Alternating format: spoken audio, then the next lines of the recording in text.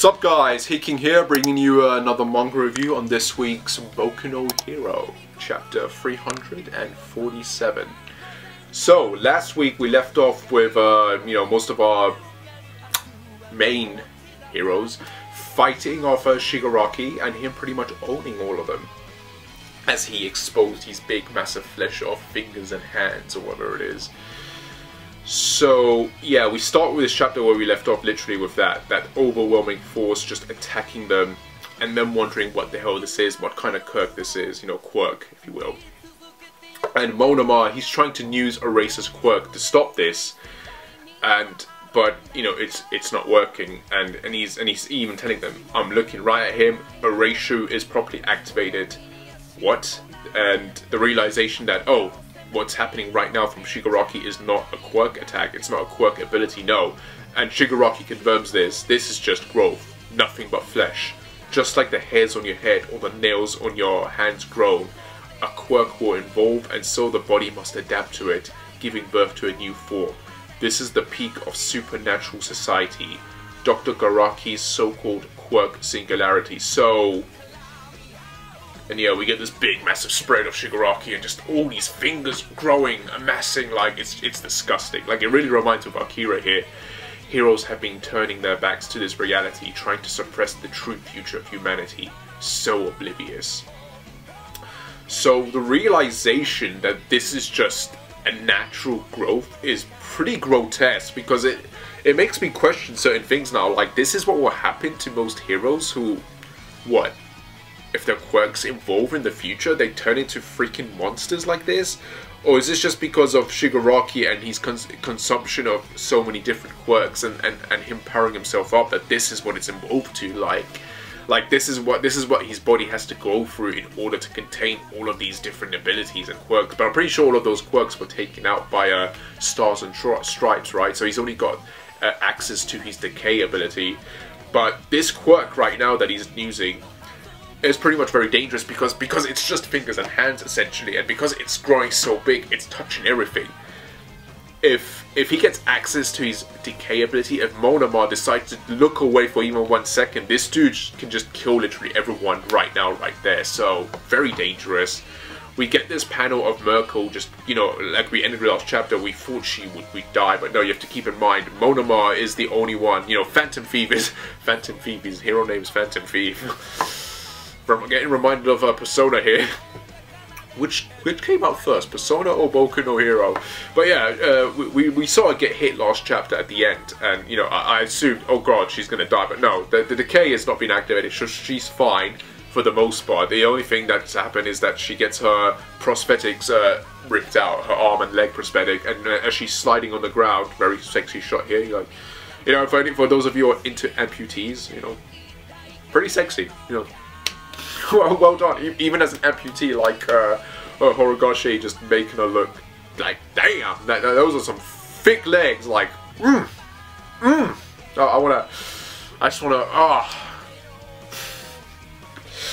need to get myself a woman, definitely, it's becoming sad now. The sipping is becoming sad for me, but yeah, she's sliding on the ground and she's like, spare.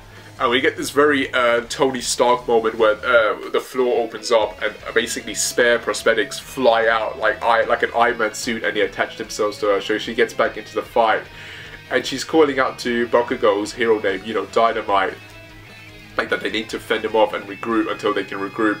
And he's just like, yo, it's great explosion, murder, god Dynamite, and so this guy is determined to call himself that. He's like, no, that's not your full name. Dynamite is your name. That's your hero name. That's what we're going to stick with. We're not going to go through that whole long-ass great explosion murder. No.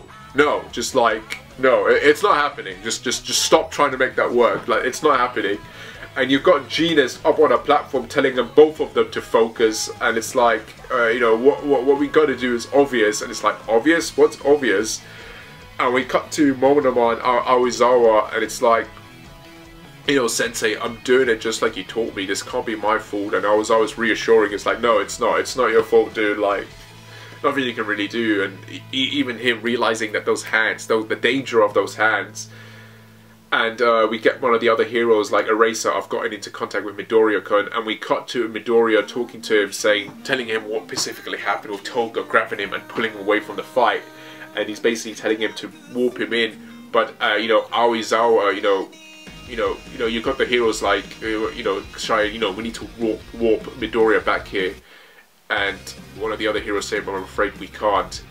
And there's that realization, that big, massive conundrum basically, that they can't do this because of the fact that if they want to warp Midoriya to them, Monoma has to basically stop using Eraser's quirk, which is the quirk that's essentially keeping Shigaraki contained in this battle arena, is keeping them all alive from stopping him using his decay. The moment he switches that off, and they need at least 10 seconds for him to switch that off and use the Kurogiri ability to warp Midoriya back, in those 10 seconds, they will lose essentially.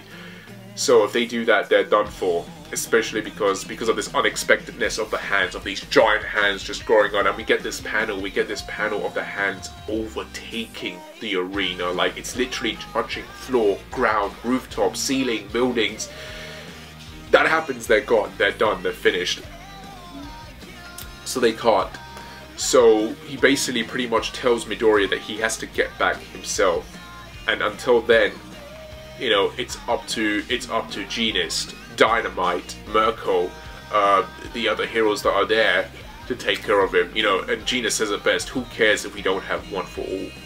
I say we beat him right here and now. Yeah, you're right. Yeah, and they're ganging up, teaming up to do this, and yeah, these guys are going to get their asses kicked. I think by the end of this fight that we're having, it's only going to be Bakugo that's going to be standing. Because I do think we're going to get this moment that we got from the second movie. I think was it Heroes Rising, or was it Two Heroes? Where is it? Where is the film? Where is it? Where is it? Right, Heroes. Is it Heroes Rising? Was it Heroes Rising? I could be wrong. It was Heroes Rising, wasn't it? Right? It was this one, wasn't it? The first one's called something else, but this was it. And at the end of this, Bakugo and Midoriya, they share one for all, the quirk between them, and they take on the bad guys. So I'm thinking something similar is going to happen, where Bakugo, he's going to be hanging on by a thread, and Midoriya's going to arrive, and the two of them are going to team up, and the only way they're going to be able to beat this guy is that they share the quirk together. So I think that's what's going to happen here, similar to what happened in that movie. Because you have to remember, Horikoshi said that a lot of the ideas he had with this film was ideas that he wanted to implement into the final battle arc with Boku no Hero in the manga. So I'm assuming that's going to somehow come back. But yeah, we cut to Octo Island, which is approximately 200 kilometers off the Pacific coast.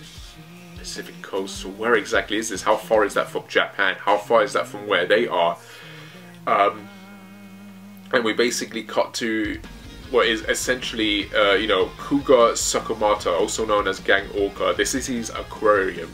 So the fight that's taking place between the Numos and Toga is taking place in this aquarium.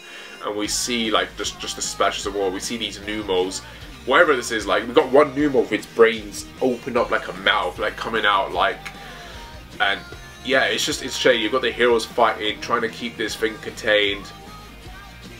And then we see a moment of Froppy here, and she's like, one of the heroes asking if she's okay, but she's like, yeah, but Deku and Urviti,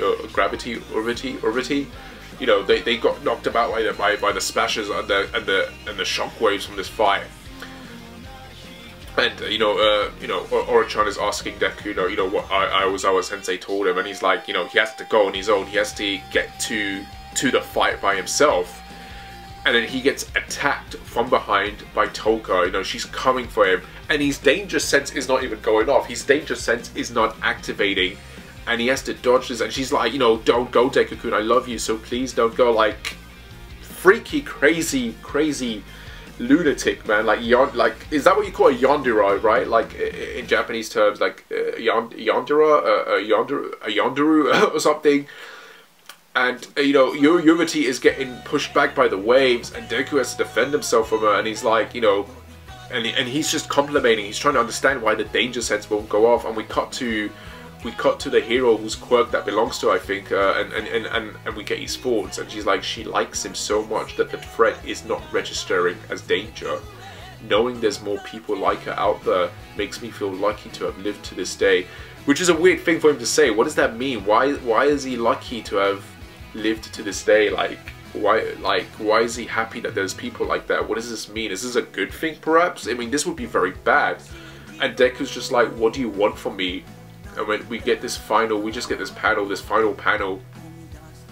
Sorry guys, my camera battery ran out and I just replaced it. But yeah, continuing on with the review, we cut to Toga, we cut to this final panel, looking all cute and girly. She is cute, you know, I like Toga, I like her character, but she is a psycho, like, she really is crazy. And she says, her reply is basically, I want you to be my boyfriend. And we get this shocked look from Yubity, this girl's love, and Deku, and we end with this girl's love is so intense, it puts people in danger.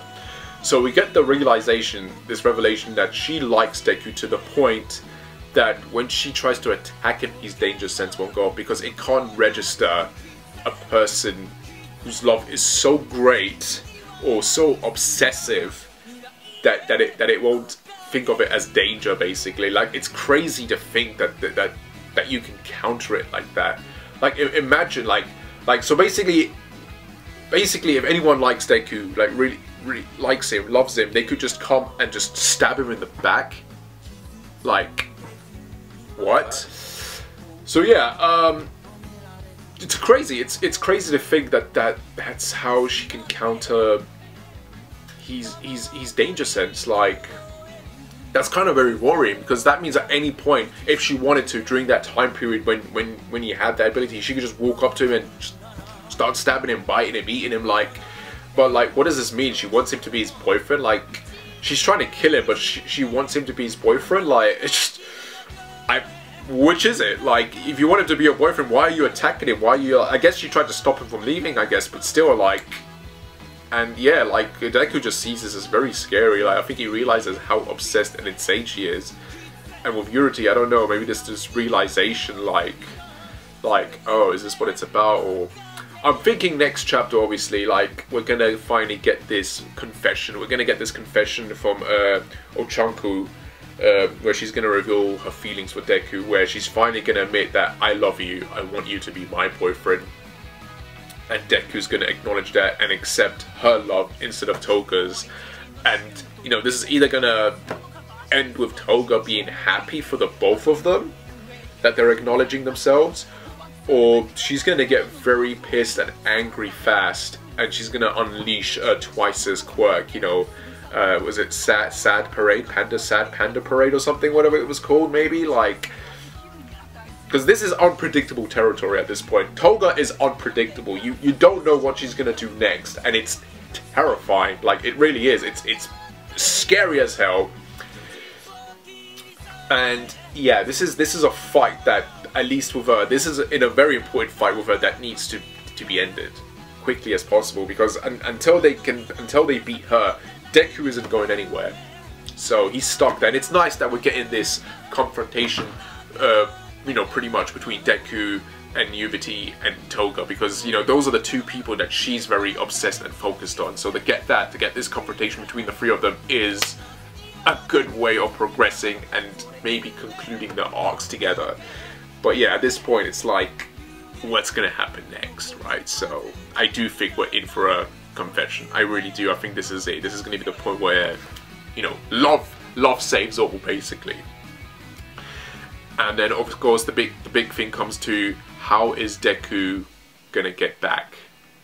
You know, how is Deku going to get back to you know, to the Hero Academy? I mean, they're in the Flowing Fortress at this point, so maybe whoever's controlling that can try and fly it towards or near to Deku so he can get there. Like, can he even fly? Someone's gonna have to fly him out, though. He's gonna have to swim. Like, so many ins and outs about this. Like, how is this gonna work?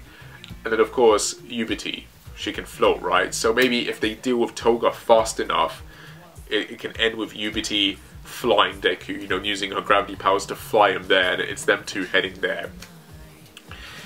Or maybe someone else is gonna come in and help them out. I don't know, like, but because how is he going to get off that island, right? That's the thing. It's either he's either going to be flying, swimming, or taking a boat. Like, it's one or the other.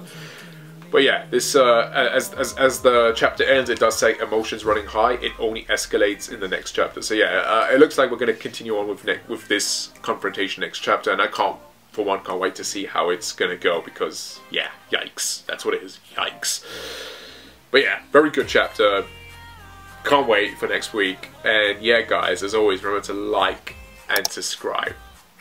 And as always, guys, as always, I say this, I'm trying to say it very slowly so we can get through it, yeah. I shall see you when I shall see you. Take care and bye.